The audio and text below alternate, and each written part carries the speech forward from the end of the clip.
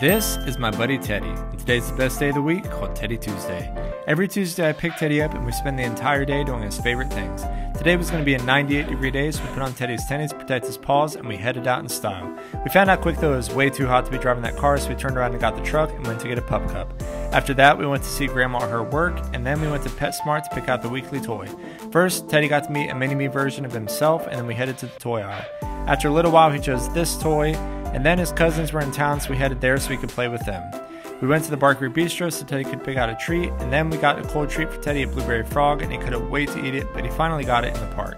After that, we went to Poppy's Tacos so Teddy could get the weekly chicken taco, and then I thought he was tapped out, but he said psych, so we went home and played in the sprinklers for a bit and cooled down, and then Teddy got a little drink and messed around for a little bit, and we finished the day in Teddy's house eating his treat and watching a movie. It was a good Teddy Tuesday.